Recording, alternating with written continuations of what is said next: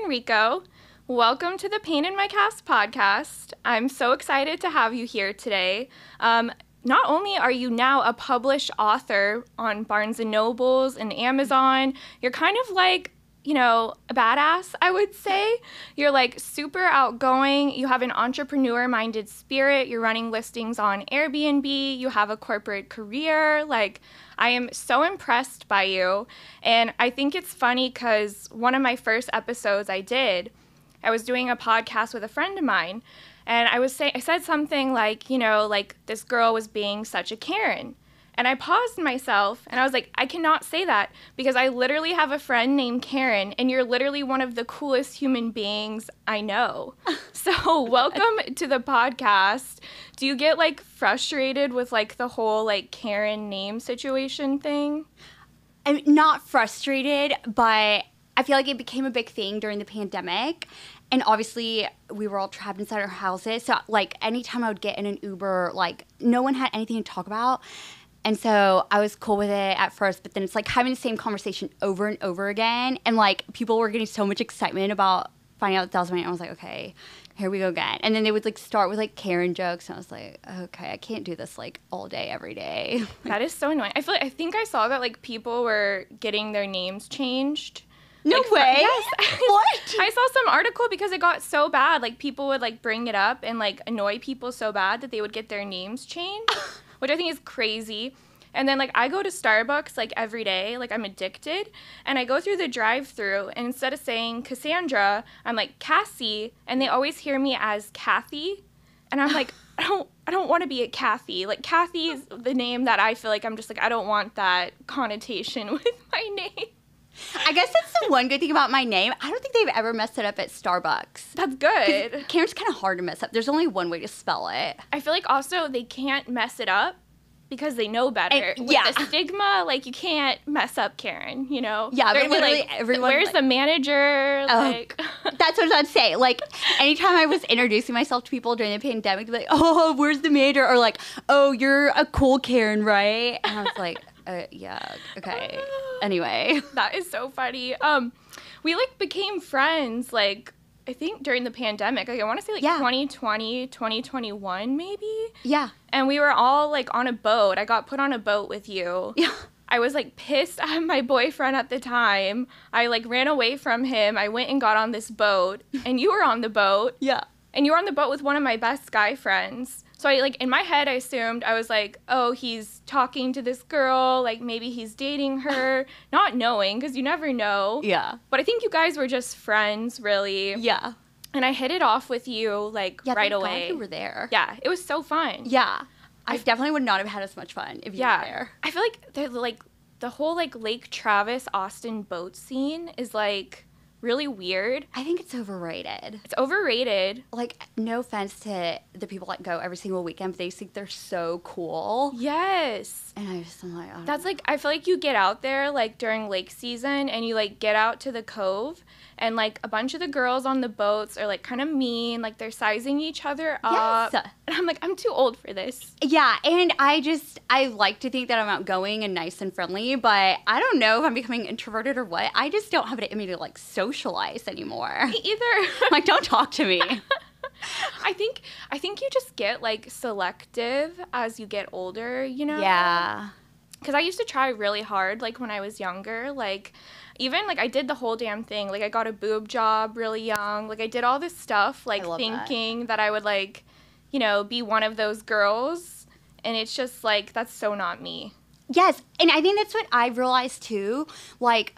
I always have these goals, and then I set them, and then I get it, and I'm I wanted this so bad, and now I'm realizing that I have it. It's not who I am at all. Right. Yeah, isn't that weird? So weird. Yeah, and I feel you think you want things, and then you get them, and you're not happy, and yes. It's you always wanting more. I don't know what the law is called, but yes. Abundance, nothing's ever enough. Okay, it's so funny that you're bringing this up because I literally just had this exact conversation yesterday with a friend on Town Lake.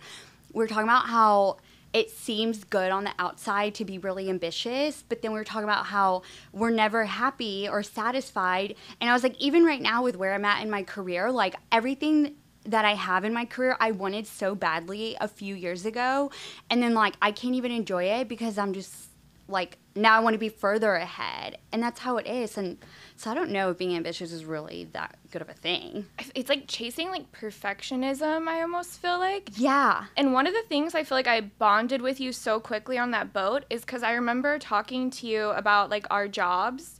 And I think I told you like back in the day I had a really hard time like staying at a job. Like I would just when I was younger, I would get frustrated. I would quit. I would not give 2 weeks notice. Same. I would be like, fuck you, bye. Yes. Like, because I would just feel like the job was taking my whole soul and eating up everything. Yes.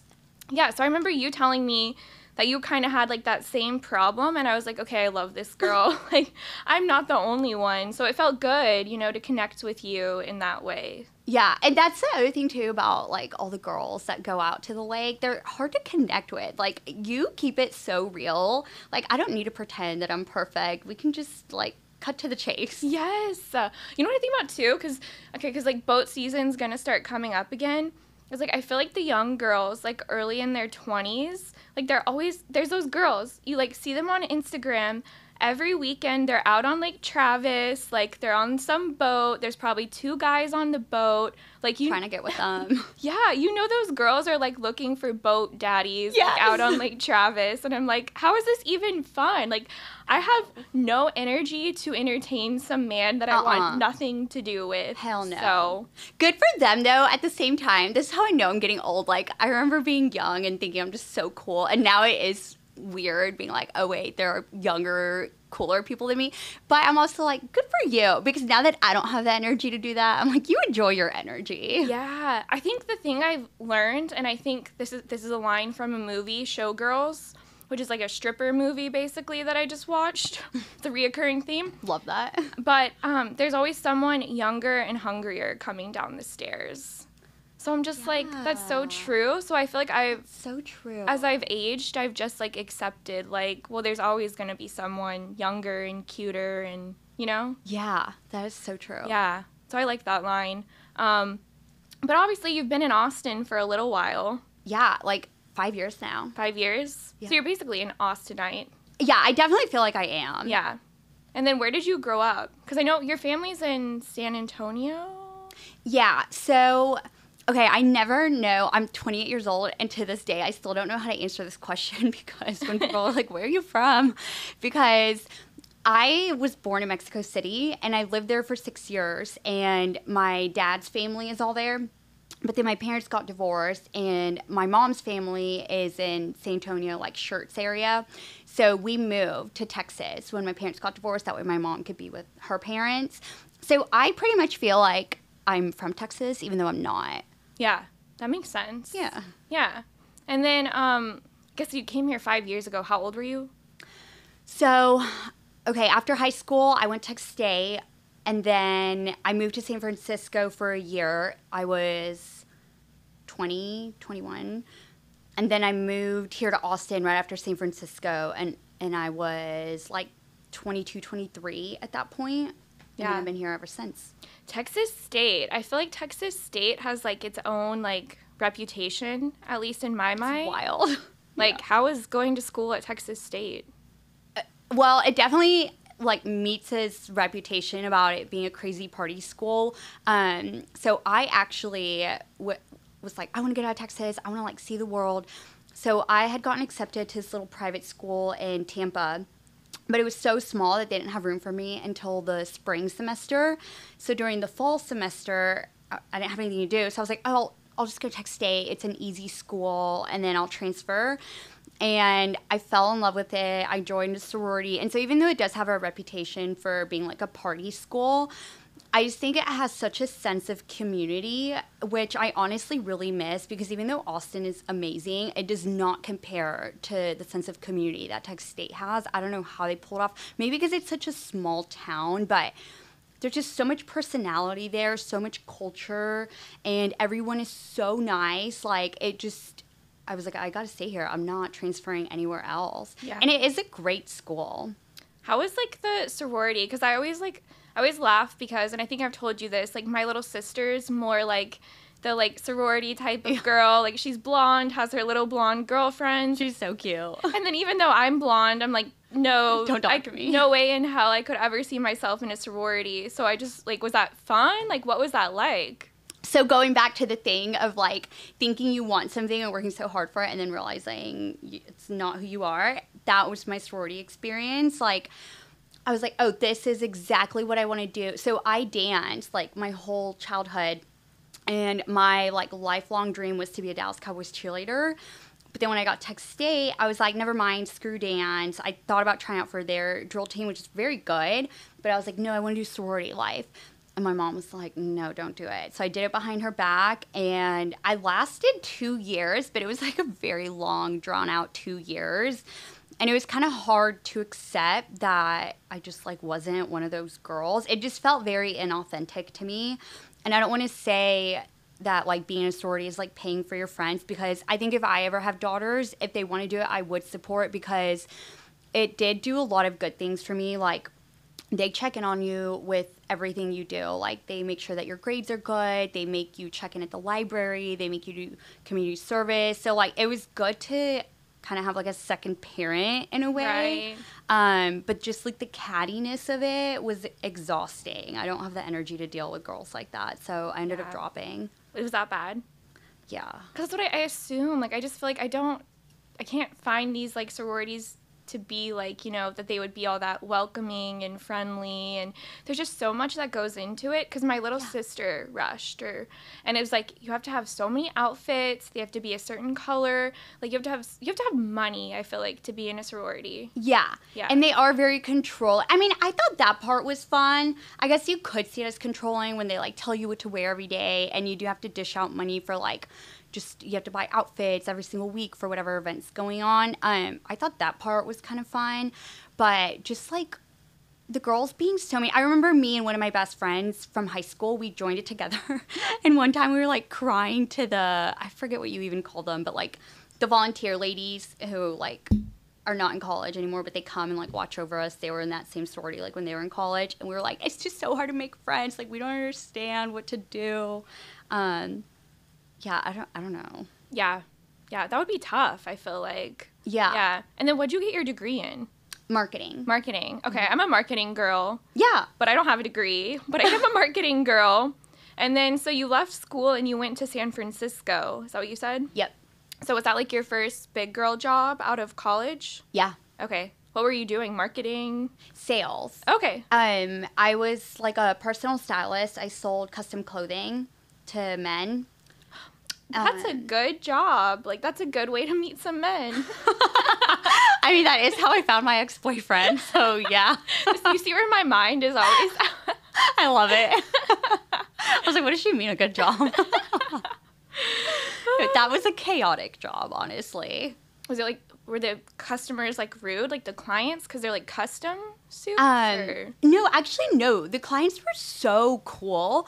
That was the good part about it. It was amazing sales training. And I was really intimidated going in, because think about the people who can afford custom clothing. It's like CEOs, like very wealthy people.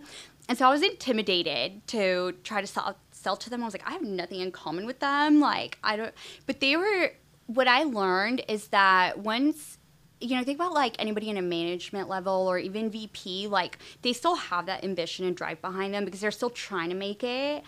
And so they're the ones that like, kind of, what's the saying, like have a stick up their ass. Yeah. But once you do make it, then they just chill out because they realize like there's more to life and they don't have anything to prove anymore. So my clients were so cool.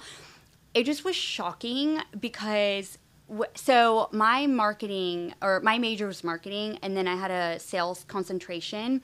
And so in the sales program at Texas State, they just like obviously sold us the dream, and they were like, oh, you just get to like wine and dine clients, and didn't tell us about any of like the hard working part. And so I got to San Francisco, and part of the way that we had to get clients, like when I interviewed, they were like, oh, it's 100% referral base. And I was like, oh, cool, that's easy. Like I'll just sell to everyone's friends and colleagues.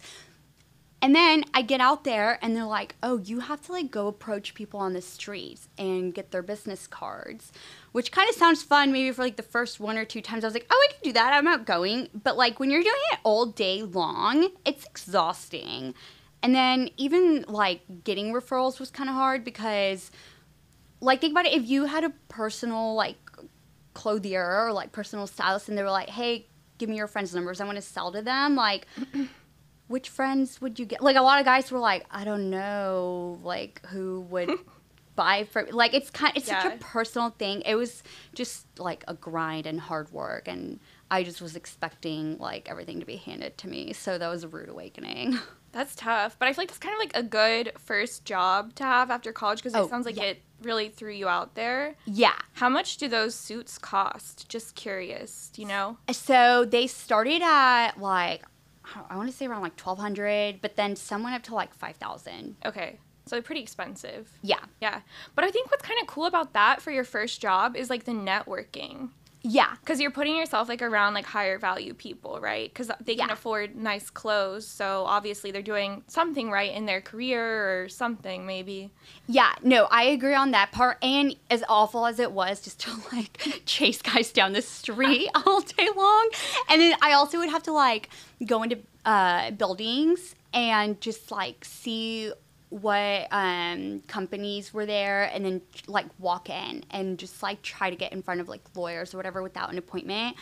And so it was so hard and obviously uncomfortable as, like, a 20-year-old just barging in, and secretaries were like, get the fuck out.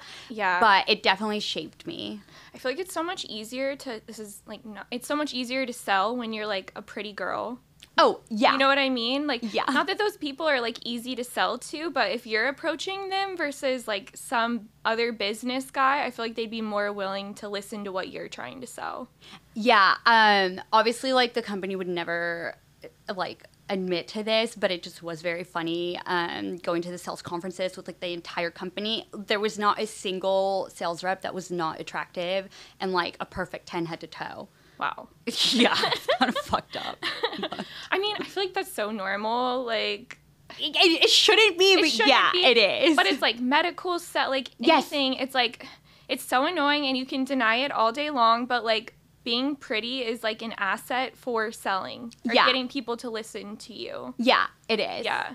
And then I feel like I was talking to you about the cost of living in Austin. Mm-hmm. It's so expensive. Yeah. But how the hell did you afford to live in San Francisco after college? Oh, my God. Yeah, that was so rough. I would love to move back out there or to New York, but now that I lived through it right out of college, I'm just, like, petrified by my experience because I was making no money.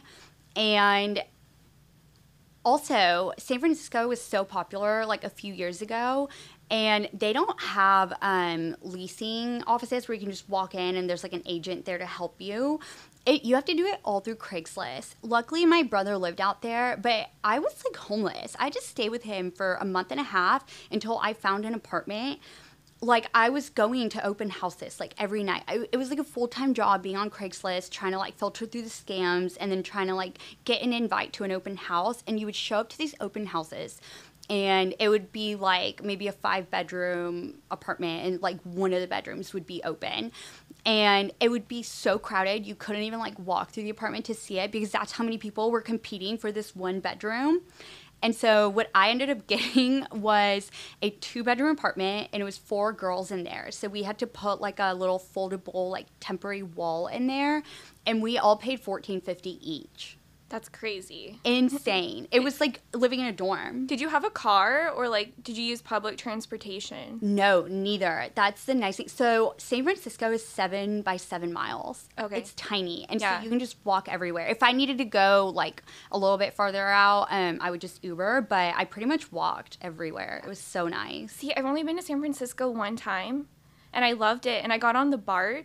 I don't know if you're from, it's like the, it was like the scariest experience of my life. And like, I never went on it, but I know what you're talking about. I'll like ride the subway in New York. Like I'm down for like public transportation, but the BART in San Francisco was like scary. There was like, there was like a little station and the guy who worked at the station had to like lock me in there with him because there was like a homeless guy going crazy. And I was like, and this was a few years ago. And San Francisco, I feel like it's just gotten crazier and crazier where there's like needles or something when you're walking around. Like yes. Now I just find it comical. But I would have to show up to work, I think at like 7 a.m. So I would walk to work when it was still dark. And I remember like several times I saw people passed out with needles still in their arms, and this was in the financial district, like a very normal part of San Francisco. Yeah, but that's where all the homeless people were. One time I saw people just having sex like on a cardboard box. What? On the sidewalk, yeah, on my walk to work. It was very entertaining, but kind of scary at times. That's so crazy. And it's like, because I feel like San Francisco has this like energy to it, or at least a few years ago where it was so fun and so beautiful. Yeah. And now I feel like it doesn't have that same kind of vibrancy because of like, I don't know, maybe it's the pandemic and the homeless people or something like that, but... I know. I don't know what happened. I guess during the pandemic, I haven't been out there in like maybe 2 or 3 years. But going back to the rent thing and how expensive San Francisco was, I think part of it also had to do with me just being so young and like ambitious that I didn't care. I just was willing to like try anything and do anything. But yeah, honestly, like being broke and sharing a bedroom with someone was not a big deal to me because A, I was hardly ever home. Like, it was really just a place to sleep. But B, the energy, I had an amazing experience out there. I would recommend it to anyone. Yeah, that's so cool. I love that you got to live in, like, a big city. Yeah, like, I feel like, me too. Because I grew up sheltered, I never really, like, put myself out there in ways like that. So hearing your story and even just, like, you know, having an apartment with, like, 3 other girls and navigating that, like, that's a really good experience. Like, I can't even imagine. Like, I've only lived with guys or by myself. So You're so lucky. Yeah. That was always my dream, especially after going through all that girl drama in college. I was like, I just want a guy roommate. That sounds so chill. Yeah, that's so true. So you left San Francisco. Yeah. And then you came to Austin? Yeah. Okay. And then did you move here with the same company or did you go start somewhere else? Yes. So because I wasn't making that much money and it just was such a hard job, like it was such a grind, I was like, okay, this might not be for me. And I was thinking about looking for other jobs, like starting the process. I hadn't even started yet. And like one day, the VP of sales for like the whole country just showed up to the office and was like, Karen, I need to meet with you. I was like, what the fuck? So he was like, look, we know you're not happy. Like, we know you're kind of on your way out and just what can we do to keep you? Not that, like, by any means I was, like, their top sales rep. I literally was right out of college. Like, I had so much to learn. But I don't know. I don't know why they offered that opportunity to me. But I just was like, you know what? Just move me back home. This is really overwhelming to try to figure all this out here by myself. And at the time, I still, like, was... The company was, like, kind of cultish. So I still was, like, very into the company. But then... So they moved me to Austin... And it was the same bullshit. I was like, this is just hard and it's not for me. Wait, because that company, I feel like I know quite a few girls who, because I was on the boat with you, and there was a few girls on the boat who had worked for that company, I think. Oh, no way. Oh, yes. Yeah, and they had the same experience. Yeah. So is there like I feel like, is it something, do they program with like Texas State? Yeah. Okay. They recruit out of that school. Okay. And I mean, it's hard, like, I don't want to talk so much shit about them because it really did. It was great sales training and it really did like shape me just to like work hard. But I mean, if you think about it, like to make a living, San Francisco's so expensive, and even Austin, like to make a living and be able to pay for your own bills off of selling clothes. Like, think about how many clothes you have to sell. And when you're finding your own clients, like there's not that many clients to find in order for you to pay all of your bills. Like, it's just kind of unrealistic. Yeah, that's crazy. Like, I can't even imagine, like, trying to find clients that way. Because it's not like you're, like, at Nordstrom or Neiman Marcus and, like, having people come to you. Yeah, you're, like, literally going out there and hunting for them. Yeah, and you're like, oh, I work with this company. And they're like, what the fuck? I've never heard of that. God. Well, it's nice that they brought you to Austin. Yeah, thank God. So they got you back here. And then you worked with them for a little bit here still? Yeah, I think like 6 months. Is it? Because I almost wonder, because like Austin, like I don't feel like people dress nice necessarily. Yeah, no, like some people do, but it's like, you know, like all the tech CEOs and stuff wear like jeans and t-shirts, which it's nice, it's comfortable, which oh, I can't talk. Which I'm sure they probably did that in San Francisco too, right? Because it's like tech. Yeah, it's so techy out there. But like, was it harder to sell here or was it harder to sell in San Francisco?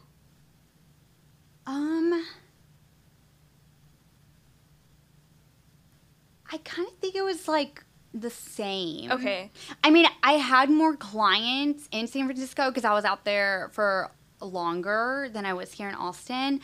But I did run into the same challenge because, and I think anywhere in the whole country, literally no one wears suits anymore. Right. And so this company did sell casual clothing, but everyone wears like workout clothes, Lululemon, like it just, there's not really a market for that kind of a thing. I know. It's kind of unfortunate. Like, I kind of wish there was, like, more of a market. But, like, because I feel like back in the day, people used to dress Yeah. really nice. Back in the day, I feel like it would have been such a fun job to have. Yeah. Because, like, people were dressing up. You probably have a ton of clients. Yeah. And then now it's, like, everyone just wears Lululemon, Yeah. Aloe, yoga. Yeah, so now I guess it'd be like a cool side job, but I would not recommend it for anyone to try to like make a living off of it. Yeah. I think you'd make more money commission at, like, Lululemon. Yeah, probably. Right? Like, Yeah. crazy.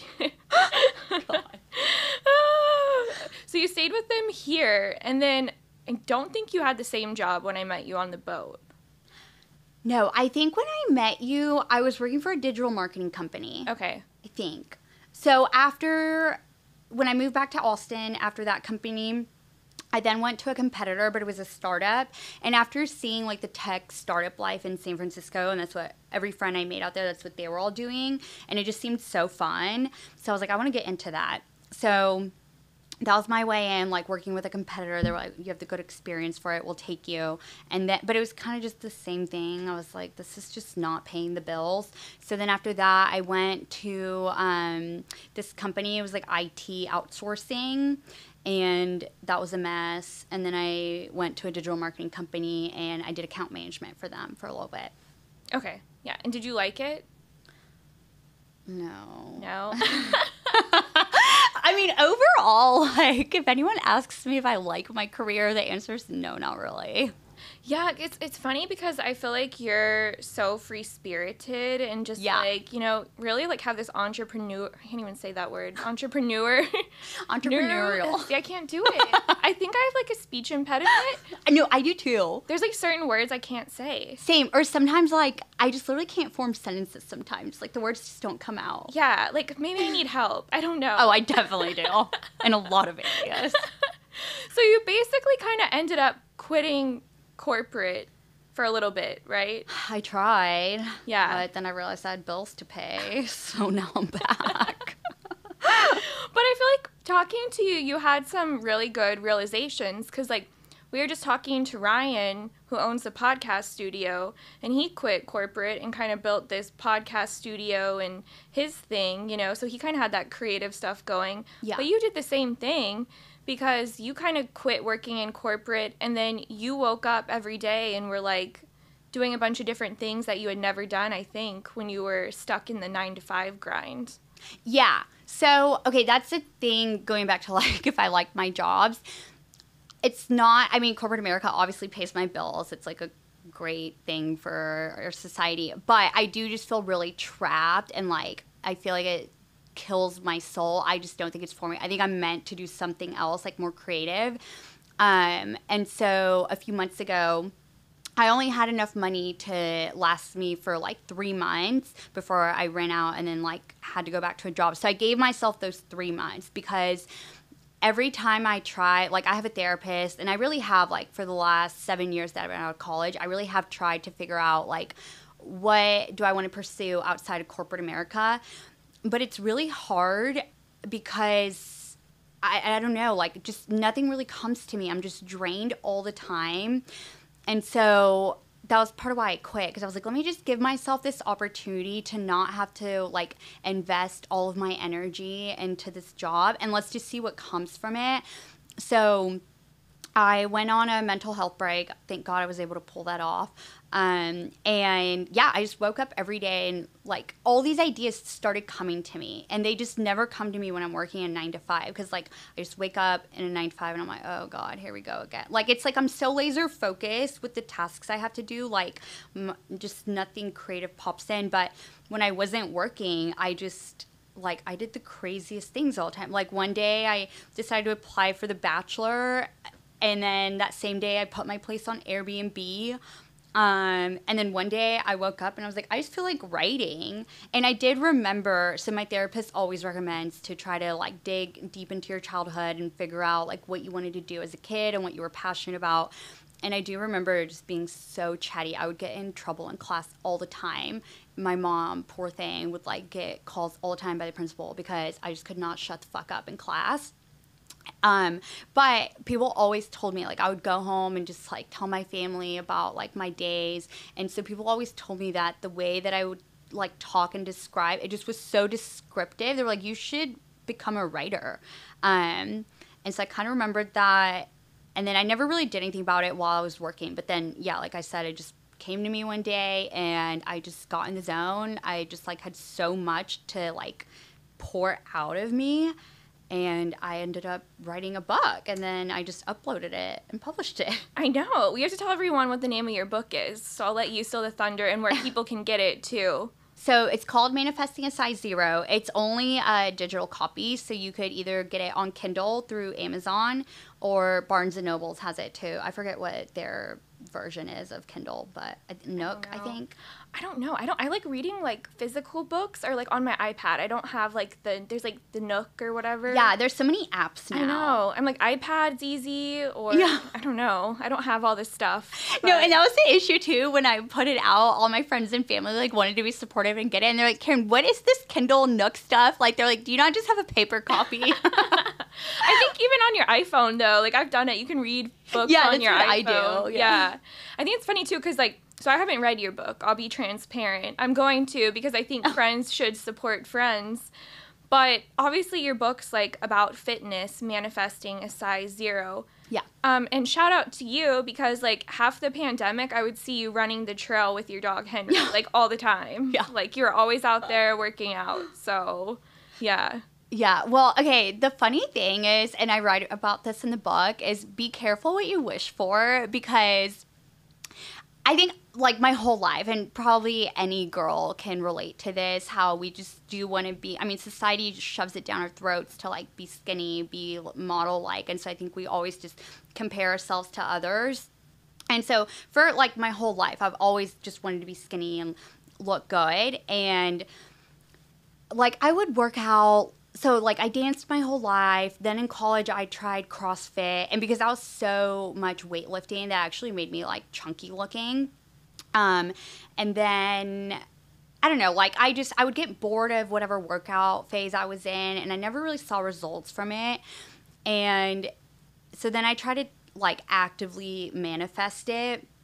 And the thing that I learned from that is when you stop trying is when the manifestation comes, and it's never going to come in the way that you expect it, which is why I say be careful what you wish for, because I would like try to force it, you know, and like even if I didn't want to work out, I would be like, oh, well, my goal is to like be a size zero. It was never my goal to be a size zero, but it was just like I want to be fitter, so I have to work out whether I want to or not. And I think that was just blocking my manifestations. And so when I kind of just forgot about it, I then through therapy at the same time, like not even correlating the two together, my therapist made me just do like deep inner child work and dig up what my insecurities are, which at first I was like, I'm not insecure. Like, I'm a very outgoing, confident person. What are you talking about?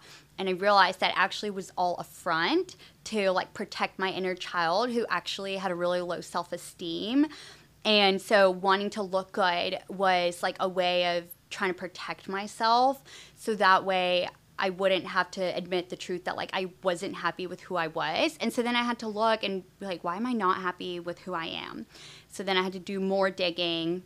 And I realized it all led back to part of it is society, like shoving thoughts down our throat. And so I had to realize those were not my own thoughts. And so it was kind of hard to separate like, okay, what thoughts have I adopted? And then what thoughts are actually mine? And then the other part was my parents' divorce and just realizing, like, it's kind of hard to explain because when my parents got divorced, I never took it personally because my mom put me in therapy at a young age. But I think part of that message just somehow stuck with, like, my childlike brain that not receiving the love that a kid needs just somehow equated in my brain that, like, I wasn't good enough for society to then meet those expectations. So I think part of meeting my manifestation of becoming a size 0 was digging up all of that trauma and coming to terms with it. And then at the same time, the pandemic happened. So I used to hardly ever be home. And also just going back to when we were younger and like always active and being social. And so being home, I was like, well, what do I do? And so I think out of boredom, I started ordering HelloFresh kits. I did that. It's fun during the pandemic. Yeah, right. Yeah. It was so fun. Like, we had nothing else to do. Finally learned to cook. Like, yeah, I was never home. I couldn't eat any more sandwiches, and I didn't know how to make anything else. So I kind of just, like, fell into that. It wasn't, like, you know, I came to HelloFresh with the intent of, like, oh, let me figure out how to eat healthy so I could get abs. It was more, like, out of desperate boredom. And then I also adopted a crazy-ass dog in the pandemic who had so much energy, and, like, taking him to the park and making him do tricks at home wasn't enough. And so I had to start running with him. And, like, I got up to 6 miles, and I have never ran in my life before.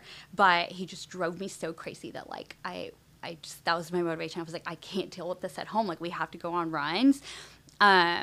And then what else led me to it? I think that's pretty much how I got to the size 0. But yeah, obviously I could have never predicted all of these ways that helped me get there. So my advice to anybody when they're trying to either work towards a goal or just manifest something is don't even worry about the how, because you don't know. If you already knew, then you would have that result. So just kind of like let the universe deliver the answers to you.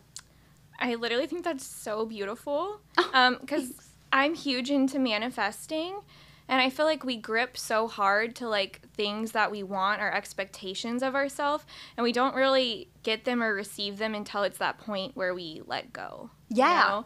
And then also, like, I'm a child of divorce. I don't know, how old were you when your parents got divorced? 6. That's so young. Yeah. See, I was, like, 14, so I was, like, middle that's a good school. age. Yeah, and it's, like, I think the divorce stuff can, like, profoundly, like, affect body image and, like, sense of, like, worthiness in this weird way, and I don't know why, but maybe it's the receiving love or, like, not receiving the love that you need. So, because I kind of get where you're coming from, because I do the same thing. Like, I'll be like, oh, if the external looks perfect, then no one needs to know what's going on in here. Like, you know, I look cute, who cares? They don't need to know what's going on in here. Yeah. Yeah. And the way my therapist broke it down, too, made so much sense that whenever, like, any kid that's born into this world, obviously they need shelter, they need to be fed, and they also always are going to crave love from both sets of parents, and that's what they need for the brain to develop in a healthy way. And so when you don't get that, then the brain kind of just gets fucked up in the development process. I don't know. A psychologist could probably explain it way better than I could, but that makes a lot of sense. Like, this is, like, I'm going to ask you a tough question. Yeah. But obviously, like, I know you and your mom are close. Are you and your dad close? No. So, okay, during the pandemic, God, a lot happened. I don't want to, like, bring up sore subjects where we're, like, crying in the podcast studio. I mean, it'll probably be healthy. That was another thing I had to learn, to release emotion. Yeah, I'm a crybaby, so go for it. No, I need to be. But no, it's not a sore subject. I blocked his number during the pandemic. I just realized it wasn't healthy because I had tried to maintain a relationship with him, but it was so surface level. It was like we were pen pal buddies, just like all the guys I end up dating. Funny pattern. So yeah, I was like, if I'm going to have any chance at, like, making a clean slate and becoming healthy, I just got to cut off communication. Yeah. I feel like that's hard because, like, I have the exact same experience. Like, at a certain point, I even blocked my dad, too. No way. Yeah. And so it's kind of weird with, like, dating, and I don't want to, like, tap into that daddy issues shit because it's so annoying to me. I know. But it's probably relevant in some ways. But I've seen guys who have, like, mommy issues, too, or, like, daddy, like, everyone has issues. I hate that that's the term because it is very relevant, but everyone's just kind of killed it. Yeah. Like, it's kind of unfortunate. Yeah. But then I feel like I look at, like, the men that have, like, shown up in my life, and I'm like, well, like, you know, maybe I'm doing something wrong. Yeah. I don't know. Do you like, ever? Subconsciously. Yeah. Yeah, no, same. Yeah. It's so hard. I feel like I'm like, how much more therapy do I need to do? I think I told you this because we're all about therapy. I'm all about therapy on this podcast. But, like, my therapist, I've gone to therapy since I was 16, so right after my parents got divorced. And I went to the same therapist for 10 years until I was 26. And I went to her, like, not so much, like, maybe, like, once, twice a month or whatever. But we became, like, best friends. I love that. So now I can't go to her because it's not, like, going to therapy. Like, we're just, like hanging out. Friends. I could see that because, sorry to interrupt you. No. That's how I feel about my therapist. And sometimes I just want to be like, I love you. But then I have to remind myself, like, Karen, that's really fucking weird. She's a professional that you pay. But I totally get it. And I feel like they have to feel that way too, though. Because it's like, I know, right? You're bonding with these people and you're kind of learning their whole lives. Like, that's what friendship is. Yeah. And, like, my therapist knows me better than I know myself, better than my parents know me, like, better than anyone. Yeah. Does your therapist, like, give you, like, actionable items or, like, things, like, yes. Is she tough on you? Or, like, what is she like with you? I don't want to say she's tough. Yes, she's tough, but, like, I just think she's realistic. Okay. But it's good because, you know, like, I'll say things. I can't think of anything specific. But she'll, like, make me realize that that's not, like, normal. Not that there's a normal way to be, but, like, the things that I accept or, like, my standards. Because, you know, we don't really know anything different other than, like, ourselves and how we live our own lives. And so unless someone points it out to you, then you wouldn't really ever know. But she does give me a lot of exercises, too. She got me into meditation, and she's always giving me journaling topics. That's really cool. Yeah. Yeah. I love her. Because I feel like manifestation, like, some people think it's all, like, woo-woo kind of. But I think what it is you're building confidence in yourself because you're showing up every day for yourself, right? Like, if you look in the mirror every day and you tell yourself, oh, I'm beautiful, I'm skinny, that's you showing up for yourself every day, which builds confidence. So there's nothing that, like, woo-woo about it, you know? Yeah, no, it's just a smart way to live. And, like, whether you want to believe in manifestation, or I can't talk either. Whether you want to believe in manifestation or not, like, you could either, we are all always manifesting, so you could either do it consciously and get the results that you want, or you can just be ignorant to it and do it subconsciously, because manifesting is all about energy, because the energy that we're showing up with on the inside is what we attract, like, in the physical world. So I don't know if this is going to make any sense, but I think the easiest way I can explain it is, like, think about somebody who's stressed out all the time, maybe, like, can't pay their bills, has a ton of kids to take care of, like, is just not in the best situation in life. And then they're just, like, everywhere that they go throughout the day, they're, like, carrying this negative, stressed out energy with them. And so even, like, if a blessing or something magical crosses their way, they're, like, with such a negative eyesight that they're not going to notice it or think that they're worthy of it. Like, so that's what I mean about attracting it. So you could either actively work on your own energy to then attract something different, or just keep going about it the way that you're doing it now, and you're gonna not get the results that you want. Right. I mean, it's like, I feel like people are just energy. Yes. Yeah. It's like, I think people forget to look at people like that, but we're all just energy and souls anyway. Yes. Right? The other day, my mom and I were talking about fillers, because I hate how when I smile, sometimes, like, my upper lip goes, like, all the way up and shows my gums. So I was like, I think I'm gonna get fillers in my lip. And she was like, oh my God, you better not do that. And I was like, Mom, we are just souls in a body. It is just a body. It'll be okay. It's just a body. And that makes me laugh because every time my mom sees me, she's like, did you get more lip filler? And I'm like, my injector, her name's Morgan, she's awesome. She literally won't let me put anything else in my lips because she's very, like, cautious about how she does it. But my mom literally gets so mad. And I'm like, no, Mom, it's, like, lip gloss plumper. Like, yes! It's not even lip injection.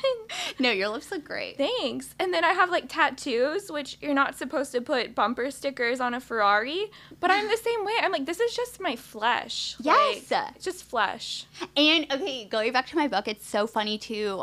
Once, and, like, going back to her saying how when you want something so bad, and then you get it, and then you're like, wait, it's not, like, I hyped it up so much. Not that, like, I don't appreciate my body. Like, I have grown so much confidence in order to get this body, so I'm grateful for that. But now that I, like, am pretty fit and have abs for the first time in my life, I'm like, you look really hot. Like, just jumping in there. Like, your body looks fire. So like, do you. Oh, thank you. But, okay, do you agree? Like, now that we're at this place, And that it's like, oh wait, it's just a body. Yeah. I think, yeah, it's just a body, and, like, you have to treat your body well. Yeah. Know? But it's, like, it all starts with your mindset, too, right? Yes. Because then when you feel good, you're going to want to eat healthier and, like, all these things. Yes. Because, like, when I was younger, I used to try so hard. Like, so hard. Same. And, like, I would do all these diets. I would be in the gym, like, 6 times a day, doing, like, HIIT workouts. And I think especially for women, too, like, the hormones and, like, cortisol and, like, stress stuff, when you're, like, working out all the time and, like, dieting and restricting, it puts so much stress on your body. Yeah. And then when you finally let go, you're, like, you just start dropping weight. Yes. And that was the thing, too, like, when I wanted to look good to fit into society's standards, I think I was putting my body under so much stress and just, like, making it all about me. And then when I took it to that approach, what you were saying, like, oh, let's make this body work for me, and, like, let's give me more energy throughout the day, then you're kind of, like, making your body work for you. But then through that process, that's when you realize, like, oh, it's literally just a body. Like, it's not me. Yeah. Well, I mean, you have to feel good about yourself. You just, like, wrote a book. Like, you look beautiful. Like, you're, like, in the best shape ever. You were the sweetest thing. Seriously. And then, I mean, I feel like the whole time I've known you, I don't think you've been in a relationship. Yeah, no. I love that I met you at the end of mine when it was really toxic, because I think it's cool just to get to sit here and you see my, like, kind of transition from getting out of a toxic relationship to, like, healing myself kind of again. Yeah. But lucky for you, I think you were single the whole time. Lucky for me. It has been really cool, though, to watch you. And, I mean, I even told you the other day, I was like, holy shit, because I hadn't seen you in a while. And I was like, holy shit, you look amazing. Not even, like, your body, but just you're glowing. That's so sweet. Oh, my God. I have, like, chills. Because I feel like when you have someone in your life that's, like, not supposed to be there, it's like you can't even... You're not even functioning. Like, you're in, like, survival. I was in, like, survival mode all the time. I couldn't even think about anything, like, my career, where I wanted to go in my life, like, you know, eating, like, nothing. Like, I just was, like, in shock and, like, frozen, basically. Oh. So when I saw you and we got coffee the other day, when you said that, I was like, this is so sweet. And, like, it's just my whole energy, which we keep talking about, just feels better. Like, I can't even sleep right now because I'm, like, so happy and, like, amped up all the time. It's weird. Love that. Yeah. Oh. Yeah. But, because I think, you know, it's nice that you've been single, because I think being single is great, and, like, building your self-love, you know, and all that type of stuff. You know, and not just being with anyone. Yeah. Well, and that's also what I've learned. My freaking therapist, like, God, I should give her all the money Shout that out I gave to my Karen's college. Therapist. Seriously, she is a saint. But that was another thing that she taught me too, how I have to really work on myself and my self-love, which I didn't realize that I didn't love myself. Like, I just, you know, everybody carries on with their day-to-day life. We never stop to think about these things unless we take the time to go to therapy. But yeah, I realized I had a lot to work on before I ever get into another relationship. Do you feel like you're at a point now where you're, like, ready to date? Honestly, no. No? Because a part of me is still really unsatisfied and unhappy with my career. Like, now that I'm back in corporate America because I have bills to pay, I'm, like, watching my soul deteriorate day by day. And so I think that just goes to show, not that I have to be, like, the perfect version of me in order to date, because that's never going to happen. We're constantly evolving, but I just don't think I wouldn't be able to show up as, like, fully myself when I have this, like, negative stress carry on with me still. Yeah, I feel like that's so hard, because it's like you don't want to, like, carry that stress into a relationship. But, I mean, I know you, and you'll figure it out, because you do, and you're doing so many different things all the time. Yeah. But I was talking to you, and I don't know if you're okay with bringing this up, but you were dating a guy for a little bit. What was his name? Or we'll make up a name. Yeah, let's make up a name. Let's call him Ryan. Yeah, Ryan. So you were dating this guy, Ryan. And he lived somewhere else, right? He didn't live in Austin. Yeah, no. Okay. So you're dating a guy from, like, another state, and you met him, I think, on, like, a vacation or something. Yeah. Yeah. And then what happened from there? Because that's kind of, like, long-distance dating, which that's tough. Yeah. So, okay, I know you know, some people say they don't like long distance. Sometimes they do. I had never really done it. And my first impression of him was pretty great. So I was like, whatever. I don't need to, like, make this whole 30-year plan out. Like, I just know that I met him. I had a great time with him. And, like, I want to talk to him right now in the present moment. So, like, let's just talk to him and see where it goes. But, yeah, that didn't really go anywhere. It's kind of crazy. I don't know how. We ended up talking for almost a whole year. Like, I would go through phases where I was like, I can't do this anymore. But then I came back, and then we talked for, like, a few more months. But looking back, we were just literally pen pal buddies. Like, I only saw him every 3 months.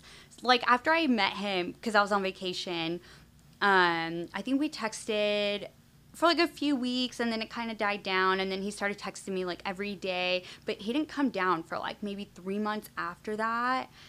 It just was very sporadic, and it was kind of hard in the moment because when you talk to somebody every day, like my mind was like consumed by him, and so I thought he was interested and it would eventually lead to somewhere, and then it just hit me one day. I was like, oh my God, it's been almost a year and we just haven't really progressed. Yeah. So I don't know if I recommend long distance. It sounds like you guys had like a really good emotional connection, right? Like if you're talking to someone on the phone a lot, right? Were you talking like in texting? So yes and no. Like compared to an actual ex-boyfriend that I've been in a committed relationship with, like this guy was not there emotionally for me. Like I remember, so when I was at that digital marketing company, I stopped working for that company, and then I didn't get another job until like maybe 3 months later. I had all these trips planned lined up that summer, so I was like, you know what, like fuck this, I hate corporate America, let me just take a break and then I'll find another job later. And he was kind of upset like when he had come into town to see me, and then I like just mentioned it, and he was like, what? I can't believe you didn't even tell me that. Like we were talking every day and you never mentioned that you like weren't working. So like, yeah, we were emotionally connected, but not like to the extent that I would be with a boyfriend, because I didn't want to open myself up that much until I like got the commitment from him, or like we progressed further. Yeah, that's really tough. Like, and I told you, I have a hard time dating because I've been dating, and it's hard to like open up to people. Yeah. It's very tough. I think because we're just so jaded at this point. Yeah. That's like, I feel like guys almost like prefer like 21-year-old women or something because they're like fresh and like. And they're fun. They're fun. They don't care. They've never been hurt. They're not worried about anything. Like, and I see that. I see where they would like that. But I also think there's something very sexy about being a woman and not being a little girl. Yes, I agree. But, okay, you know what? So I grew a lot from this, like, halfway non-committal situationship, whatever that was called, because I had moments where, yeah, I was like, what the fuck is this? Like, I don't want a pen pal buddy. And I would, like, try to talk to him about it. So I guess that was, like, the woman in me. But then the fact that I somehow managed to stick around for a whole year, that was like the child part of me, which now looking back I'm like, okay, I can't do that anymore, because obviously being that part of like the child did not get me anywhere. Yeah, I mean, I think it's tough because I'm really big into like masculine and feminine energy because I think it's really important. Yeah. And I think it's tough for women because I don't feel like a lot of men are tapped into their masculine energy, at least not nowadays. Yeah, no. Because like, in my opinion, like a man, I've heard this before, but a man's kind of like, a man and a woman are like a cup of water together. So the man's kind of supposed to be like the glass, like strong and sturdy, consistent. And then the woman's kind of like the water in the cup, like free flowing, soft. But you have to have that container to like be that feminine energy and be like free flowing. So if you're not feeling like that person's like supporting you and being that safe space for you to open up, how can you even tap into your feminine energy? That makes so much sense, because I was just, as you were saying that, I was like, wait, I didn't really feel like it was safe for me to open up that feminine side of me. Yeah, and it's so unfortunate because I don't think men understand that they have to be the one to be that stability, to let the feminine come in and like have that security, because men are supposed to be, in my opinion, protectors. Yeah.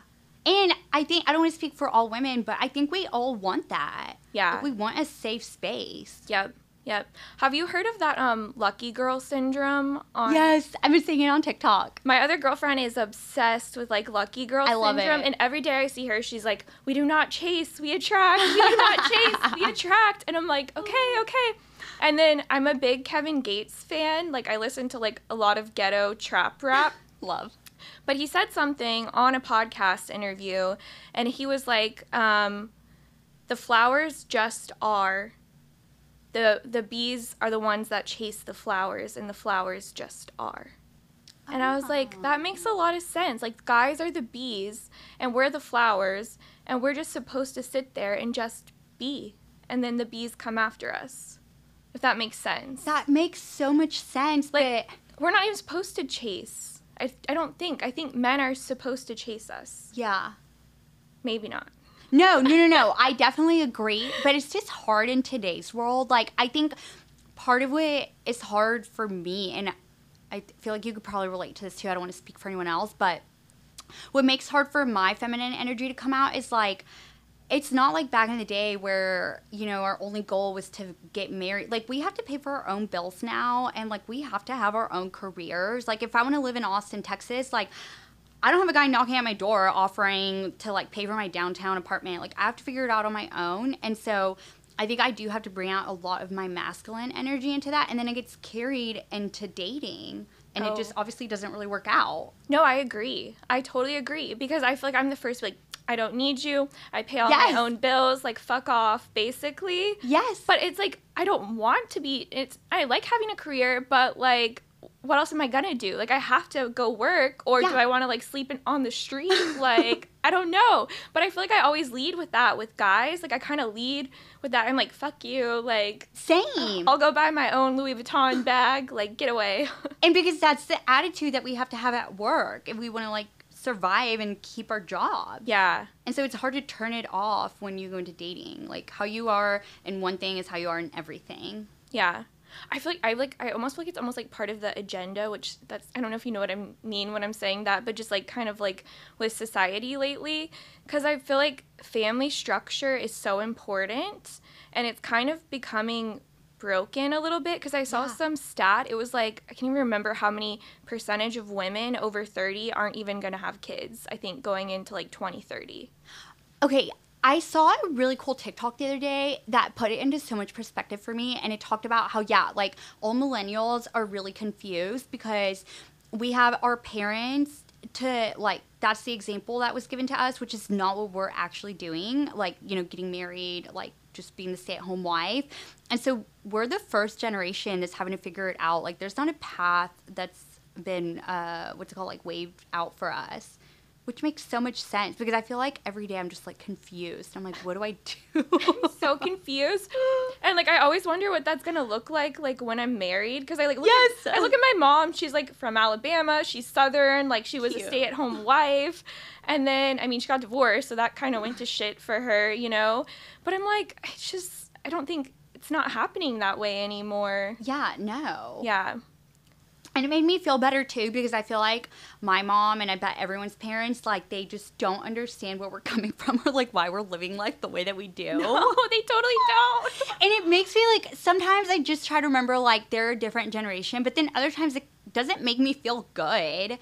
But watching that TikTok, I was like, okay, this makes perfect sense. Like, they just have never seen this before. No, they're so confused because, like, my parents are separated. My dad literally asked my mom, he was like, is Cassandra a lesbian? Because she's, like, 28 and she's not married. So, like, what's her problem? I mean, I wish we were. Maybe it would be easier to date. It'd probably be so much easier. Like, I could just tap into my feminine and, like, be soft and girly or something. And then maybe we would know how to communicate, because, like, it's easier to know what a girl is thinking and feeling. With a guy, I feel like I'm just, like, dating another species. Like, I can't figure them out. Yeah. It's so weird, too, because, like, I know for myself, like, I know I'm, like, the epitome of, like, feminine, like, energy. Like, my whole apartment's pink. I have, like, so cute Playboy magazines. I know nothing about sports. You know what I mean? So I'm like, someone please just let me, like, lay around naked and look at the moonlight and be, like, feminine, okay? Like, well, when you figure out how to do that, let me know, because I am down for that, too. Oh, that's so funny. Yeah, But that's because then I feel like you have to, like, living in Austin, we have to, like, step it up because the cost of living is, like, so expensive.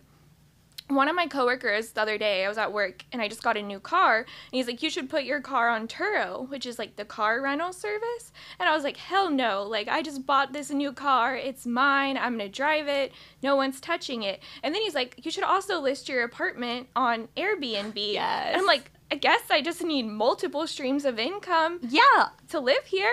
Yeah. And I was like, no, I don't want anyone in my space. I don't want anyone touching any of my things. And then you told me you've been running an Airbnb Yeah. business. And I was like, okay, maybe. Because we do need multiple streams of income, especially for me being in sales. My income is so up and down. And every time I interview at a company, you know, they pay me like such a low base pay that is not enough to even pay my bills. And then they sell me this dream like, oh, you're going to make this much money. And then shit happens. I work for startups. Their products break all the time. They lose clients. Like, they never hold up to their promises. And so I'm at the point where I'm like, okay, when am I going to go get another job at another startup? Like, that's all my resume has. So that's really like, I'm just so deep into it. Like, Yeah. easier just to get a startup job. But I'm like, it's going to be the same story everywhere, or I could just start finding other streams of income.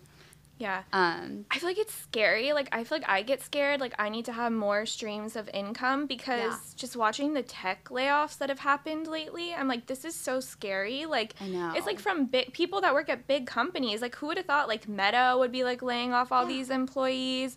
And it's like, Austin's, like, the tech hub, and I feel like a few months ago I'd be like looking like online and I would see people like posting jobs for like crazy amounts of money because it's so competitive here.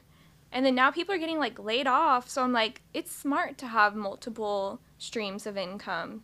Yeah, and that's also the point I'm getting at now, too, because I think the nice security part of having, like, a corporate-y job is, like, they pay for your insurance, all that kind of stuff. But, yeah, you just never know what's going to happen. Or, like, in startups, like, the VP levels are constantly changing. And so when they bring in new ones, they a lot of times want to, like, get rid of sales teams and then just start over with fresh faces. Like, things are always changing, so I think I'm realizing I cannot rely on only one source. Yeah, it's scary. Yeah. It's like really scary. It's funny because I'm like thinking about like my corporate job. And I'm like, maybe I'm brainwashed because I'm like really obsessed with like everything that my company does. Oh, good. Enjoy and that. That is good. But I like doing this because it's like a creative, like fun thing for me. I love that. And it's so funny though because I went on a date the other day. I went and got coffee with this guy. And for like an hour, all I did was talk about my job. And I know I love my job, but I'm also like, am I just so brainwashed? This is all I know now. No, enjoy that. I wish I was brainwashed. I'm at the other end where anything anyone says to me, I'm like, fuck you, fuck off. It would be nice to just like be brainwashed, yeah. I think you should just keep writing books. I do too, but okay, so after I wrote the first one.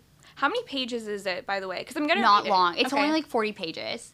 I'm ADHD, so like I get right to the point and then I got to move on to other things. Right. And it was like the first one too. I was like, you know what? Because I kept coming back to it every day and was editing it. And I was like, let me just put it out there, see what happens. And then if I like it, I'll write another one longer. But like I figured if I keep editing every day, I'm never going to post it and like get anything done with it. So anyway, after that, I really liked it, so I was starting to write another one, and I was already at 40 pages for the other one, and I was, like, barely getting started. But then going back to my corporate job, because I have bills to pay. So unfortunate. Why do we have bills? I'm like, how did I end up in this life? Where's my, like, rich husband? I'm just kidding. Who was going to pay for my bills? But, yeah, I don't know. I'm back to, like, the soul-sucking thing I was talking about. Like, I'll try to write, and nothing comes to me anymore.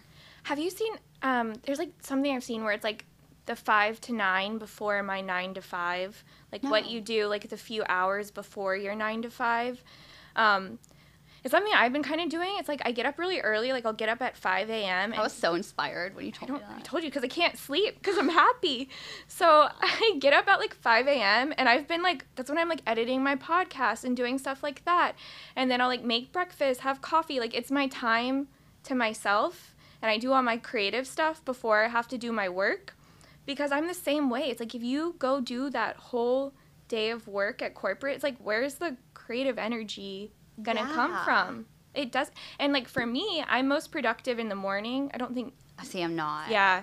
So I cannot get out of bed. But even like for work, like if I start working at 9 a.m. by like 12 p.m., I'm like, I just get irritated because all my good work was already done because I just like knock it out so fast. Go, go, go, you know? Yeah. So I want to try that. yeah, I like getting up early is hard. Like I definitely could not go like work out or do anything physical that early, but I just kind of like try to tap into myself for like a second. I love that. Yeah, it's really nice. Because I do that when I wake up, but then it goes into my work hours and like I just need to get up early. I think what's hard, like, because I hate the days when I, like, wake up and I'm like, oh, shit, like, I just have to, like, go straight to work, like, yeah. Because then you don't have a second for yourself. Yeah, no. And then that's when I start feeling like a slave. Yes. To a company or something because I'm like, I don't even have a second to breathe, so how am I supposed to give you anything of myself? Yeah, exactly. Yeah.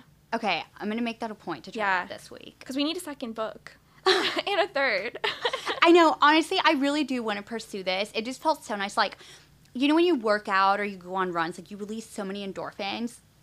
I don't know what gets released like creatively or whatever from writing, but it was so nice. Like I just released so much and felt so free. So I definitely want to keep on to this if I can just find that like creative spark in me again. That's so cool. I love that. Like, I love, words are great, you know, literature's great, actions are even better, you know, in terms of dating, and then the fact that you, like, actually, like, wrote a whole book, like, you know what I mean? Because I think people are hard on themselves, and you could be like, oh, you know, I just wrote this one book, like, you know, I don't know if I'm going to do 2 or 3 or whatever, but, like, shit, Karen, like, who else has written a book? Like, you know, not most people. That's pretty cool. I guess you're right. I do realize that I am really hard on myself and I need to stop. I like journal about this every day and then I go on with my day and it's such a bad habit that like I really do need to break it.